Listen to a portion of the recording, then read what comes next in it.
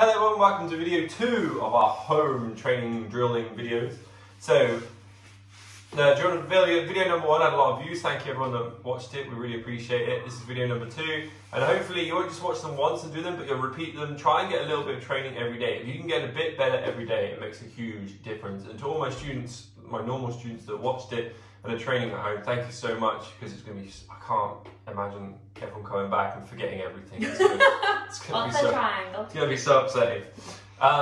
So we're going to start off with a really common submission called a triangle choke. It's actually my favourite submission. Do you know? Chris used to be called Chris Triangle Fencing for like the first 4 years of him training. When I started, this is all I could get. So we're going to go through the technique. So just sit and watch for a minute, and then we will do some drilling. I'll show you how you can practice it on your own, or if you've got someone you can grab, a child or something, then you can practice it at home. So we're going to look at triangle choke from closed guard. The closed guard is this position. Julie's on her knees, my feet around, my feet across here. And what I'm going to do for this way of teaching, there's lots of different ways to set up triangles, but I'm going to do the old school way that I used to do when I was a white belt. I'm going to just hold both my wrists like this, and I'm going to push and pull, right? And what I want to do at the same time, usually she's got a bit of posture here, so as I do my push and pull, I pull her in with my legs like this, right? So there's a little bit of a surprise, like that. Now, the hand I push between my legs here. I'm going to bring my legs over the top of it and then let go. My old coach used to call this the fly trap, right? My feet come over the top and hook.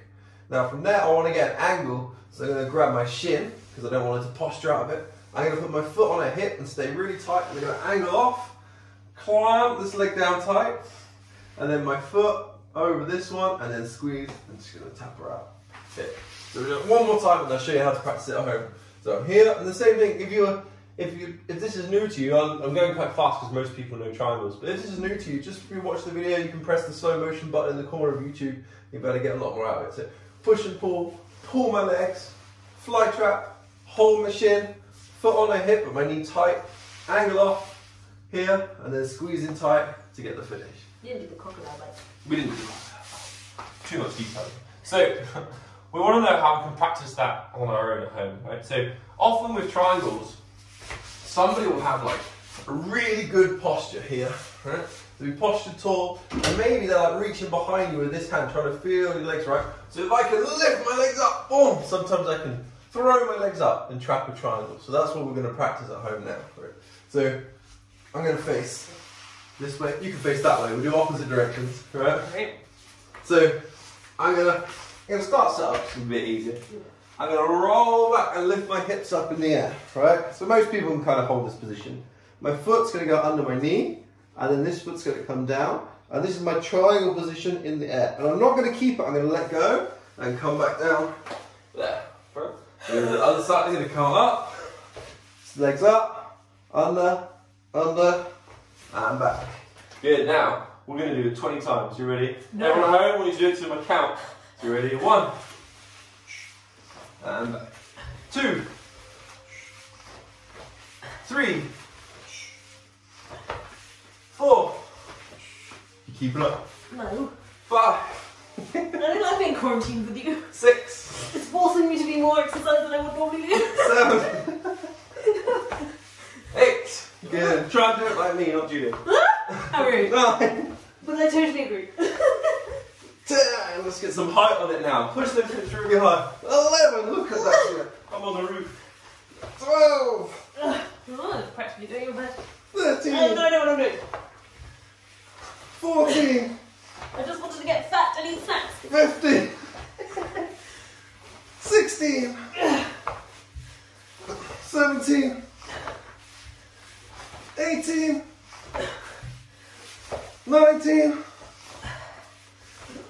20. I guess. Good.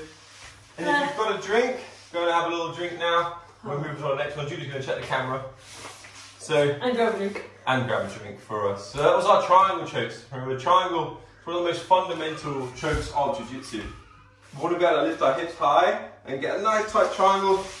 And when we're doing it, we're always, although we're, at the moment we're practicing doing this, we're always looking to get an angle here. So even if you're drilling on your own, you want to make it a bit harder. You can come back and then angle off, and then come back, and come back, angle off, and then come back. Get a little bit more on it. Right, so we're going to move on to our next one. So you can put a jacket on for me, Julia. So we're going to look at a gi choke. You don't need a jacket, I'm just so I can teach you the choke. Ow! Don't headbutt the light. I think it's out of shot, but Julia headbutt the light. So we're going to look at a real simple, a cross choke from closed guard. This is diagonal again. So I'm here. I open the lapel, slide this hand up, fingers in, thumb out, and I'm trying to get it as high up as I can, right? Pull her in. Now, I'm going to swap sides so you can see. This is the bit people sometimes mess up. I want to use my forearm to lift her face up. See how happy she is? That means I'm doing it right. And then that will give me space to get this hand through here and get my hands together. Now, once I got my hands in tight, I don't want to do this. See people do this. I want to use my hip. So as my elbows come past my side, it naturally brings my arms apart, right? I use my body as a wedge. And I want to bring, the closer I am to Julia, the tighter the choke's going to be. So I want to go here, check the video. And I want to come here and then touch ears, and I can do the choke. Always touch ears and then whisper something creepy. That adds the effect. So, what we're going to do, we're going to face that way, I'm going to face this way, is we're going to do gi chokes like that, but we're going to do it like sit-ups. So we're going to be here, right? And all I'm going to do is sit up, grip, grip, and then come back. Sit up, grip, grip, and come back. Now every time I want you to swap which hand you lead with. So you see I'm going that way, then that way, and keep alternating. If you want it diagonally. Will you sit diagonal? I said that way, either way, right? You were sat like that. So, No, Matt. we're going to do, so keep that closed guard, we're going to do 20 all together. You ready? 1, 2, 3. Now if you're a bit more advanced, 4, you want to switch grips to other chokes. 5, baseball bat choke. 6, opposite grip. 7, good. 8, 9, 10, 11, 12, should we start to burn a little bit. 13, 14, we're slowly spinning. 15, 16, 17, 18, 19, 20. Very good. Ow. Same thing, if you found that too easy at home, you could do more sets, more reps. Like, we might do another set of 20. Should we do another set of 20? No. With the people at home watching on the video. No. Come on, let's go. Alright, off you go, Chris. Alright, you count, I'll do it. Oh, we're all out of shot. I'm going to do 20 more, and I'm going to change grips as I go, so you can see all the different types of grips. Okay, you 1. count. Standard grip. 2. Standard grip the other way. 3. Baseball bat choke that way. 4. Baseball bat choke that way. 5. Fingers in, thumb in. 6. Fingers in, thumb in the other way. 7. Fingers in, thumb in, loop round. 8. Fingers in, thumb in, loop round. 9. Good, arm triangle. 10. I run out of ideas, arm triangle. Guillotine. Guillotine. 11. Good, loop choke. 12. Loop choke the other side. 13. Oh, definitely run out of ideas. Standard choke. Oh, lame. 15. Good. 16. Good. 17. Good. Stop moving the mat. 18. 19. Stop shuffling the mat. 20. Very good. Stop moving my mat. I'm very good to myself. Very good people at home following along. Move the mat slightly that way. You move the mat. Get your big Ruin the shot. Yeah, there you go. Good. So, we're going to do next one. It's actually Julia's idea. It's actually a very smart idea. Woo. So, like we did a rear naked choke in our last video, and my knee represented the person's neck. So what I'm going to do is put the belt around my knee, and this is going to represent their lapel, right? This bit on the gi. So, I'm going to be here. I'm going to keep there, right? I'm going to sit all the way up, right? And then I'm going to do my grips, choke, choke, squeeze, and then Try and get your knee to your ear if you can. yeah, sit up, choke, choke, squeeze. I'm going under my leg, dude. I've got an alternate grip to you. What? Why are you going under your leg? Choke, squeeze. That feels wrong. Feels like a better grip. What for your knee? If you're tapping out your knee, yeah, good job. Good job. That's like going under someone's neck. That's stupid. So this is their neck, the lapel. Oh, like that. Here. Yep. We're coming up. Good. 1 grip, 2 grip, squeeze the choke, come back. Let's do 10 more. Come up. 1 grip, 2 grip, squeeze. That's 2. Come up. 1 grip, 2 grip, squeeze. That's 3. Come up. 1 grip, 2 grip, squeeze. That's 4. Keep coming along at home. 1, 2, squeeze. 5. Oh, the genius. Up. 1, 2, squeeze. 6. Going up. 1, 2, squeeze. 7. Going up. 1, 2, squeeze. 8. Going up. 1, 2, squeeze. 9. It's like doing on someone who's got 1, a really small head. 2, 10. Very good. So, how are you feeling? Tired. We're now going to look at a drill to get good at arm bars from mount. So there's lots of different ways of doing arm bars from mount. You've probably been shown most people know the S mount way, the kind of slow inch by inch. There's also a faster way where you just put your hands like this on the chest and throw your leg over, right? So Julia's going to demonstrate because if I do it to her, she's going to get squished and get angry. So this is going to be how you should mostly, roughly, in a general idea, do it. So we're here, and Julia does this shape with her hands. Good. And then lifts herself up. And then my right leg's coming over on the top of your head. Yep. Oh! And it's a super fast, very aggressive way of doing CPR or an armbar. So we're going to do a solo drill version of this. So I'm going to go like this with my hands, this shape. I'm going to lift myself up. And then I'm going to throw my leg over the top, and I would be ready for my arm bar here. So you're going to do it with me. I'm just going to do 10 again. So here, here, and then push. 1, good. And back. Now go the other way. 1, here. 2, good. And back. 1, 2, 3, and back. Good. And here. 1, 4. And back. Good.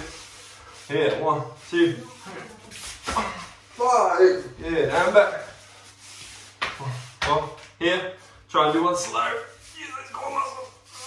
I don't have any. So. That was terrible. I'm too heavy. Here. 8. Good. You're an gymnast. Oh, that was better. No, that was, I got a bit more height by doing all my fingers. Let's try that again. That wasn't good. Oh, 10, I broke the mat. So, hopefully you guys can do that better than me. But yeah, that's a really effective way of doing an armbar from mount. And doing it that way means you get speed, but it's just not as tight as doing it the conventional S-mount way.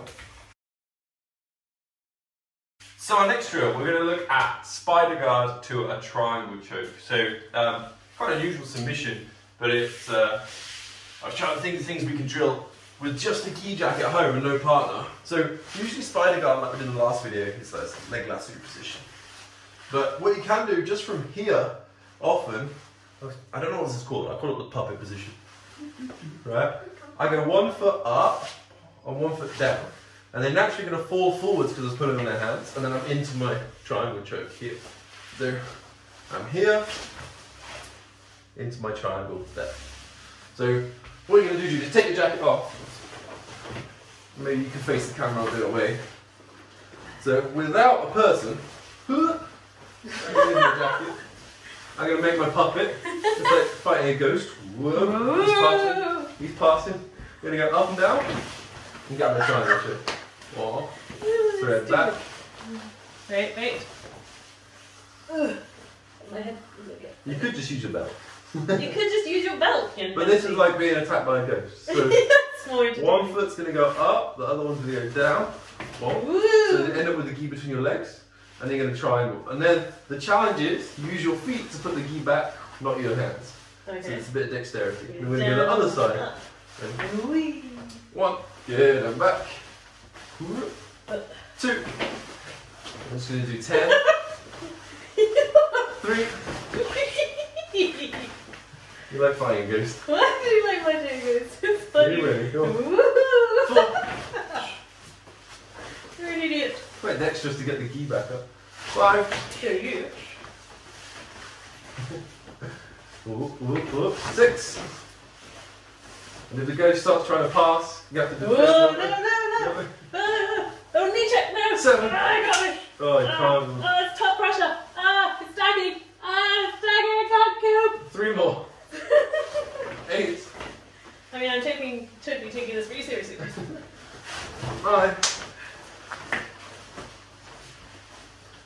And 10. And then the next time poltergeist comes in the house, you're going to mess them up. Look at that. Look at that. Bicep crush.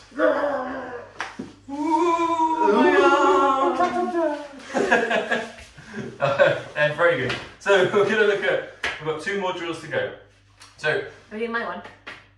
yes, so this is one of my favourite things to teach beginners, right? Because a lot of people, when you start jiu-jitsu, you start on your knees, and you start, you bump this, and right? It's always better to start stood up, but not every gym can do it, you don't have enough space. So generally, you don't want to do this. There's no translation. There's no competition, well, almost no competitions where you start on your knees. There's no MMA fights where you start on your knees. There's no reason to fight on your knees, right? That's almost no, right? So if I'm here and the person stays on their knees, I'll always sit down and play guard, right? Even if you're not a guard player, because then you're not wasting your time fighting on your knees. But what happens is I sit down to play guard, and they will often put one leg up or stand up like this, right? Stand all the way up. So what I want to do is be able to come up and then start grabbing their leg, right? So if you go on one leg, so I can be here, and look, I've got guard, I pull my foot in, and then I would push them if I've got a lapel, or I can go hip and ankle, and then trip them down, and now I can pass, right? So you need to be able to do this movement, where you tuck your foot in, and you come over the top of it, here, right? Like that. So I tuck my foot in, and I come over the top of it. Like that. Now I'm going to do 20 times. With no hands? No hands. Hands is cheating, because I've got to be holding them. Okay. So you're ready? 1, and back. 2, 3. This is not for people with all If you're good at this, it will really help with your rolling. 5, 6. It's easier if you don't have your foot all the way And up. then drive the hips. 7, 8, 9, 10, 11, 12. Ow, my knees! 13, 14, you're doing out some hands, 15, look at that ankle pit, 16, 17, 18, 19, 20. Ah, my knees! Boom. Next one's worse. So, Ow. we've done nearly all our drills, we've got one more drill to go. And this doesn't necessarily have a translation to a specific jiu-jitsu moves like everything else we've done, but it's good, it kind of helps a little bit with that, and it's good like movement practice, as it were, right? One of those buzzwords that means nothing. So what we're going to do, we're going to sit with our legs crossed. Now, no hands, people at home, hands is cheating. You're going to stand all the way up, spin, all the way down. Ooh, no. I can't do that. Oh, everyone at home wants to see you try. Now, if you're struggling, use your hands a little bit, right? Give yourself a bit of help, and then rock back and rock up, and it'll help you be able to stand up, here, spin, and then sit down, end up swapping legs.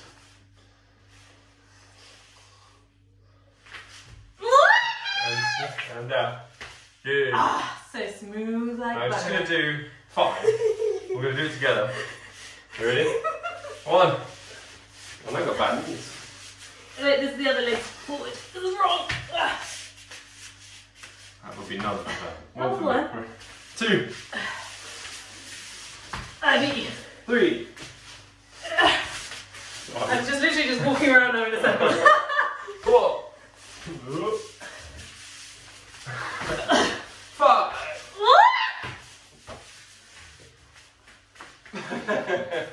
So we can have a little stretch to finish. Thank you everyone for following along at home. I hope you're trying to get something out of your isolation. So I read a little bit of philosophy here and there. These cheesy self-help books. Jews are gonna die there. So one of the reasons that people get depressed or unhappy, especially retired people, because they feel like they're not contributing anymore or not achieving anything. And it like makes you nervous because when we used to live in small groups of hunter-gatherers, if you didn't contribute anything, they'd find a way to lose you or bonk you on the head or something. So if you want to stay happy, you want to try and achieve a little something every day. And it could be doing one of these workouts. It could be playing with the children. Shh. It could be every day I'm trying to do like an hour of studying a foreign language. Both feet out. Reach your toes. You want to come stretch? She needs a pee. Just a little bit of something every day. Go for your one allowed Boris run. Try and do a little bit of something every day and you'll feel much better. And then with Jiu-Jitsu, even if you can't train, just watching videos of even top competitive competing and seeing what they do, it can help train your like mental process. I've seen it when I've taught students. Sometimes guys that play like the Xbox game, they come in, they know a little bit because they know what comes after every move, they know some of the transitions. So I'm not saying play Xbox all the time, you're off, but watch some MMA and Jiu-Jitsu matches and it will help you learn a little bit more. So just stretch your legs. Good. And then come onto your front. Drop your hips down.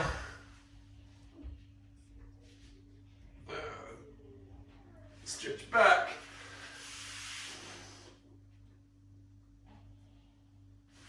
Alright, sit on your knees. Head to one side. And the other. Head backwards. Forwards. Give it a little shake. Thank you everyone watching. Click that subscribe button and there'll be some more videos coming out next week. I'm going to keep you sane during this time of no jiu-jitsu. Right.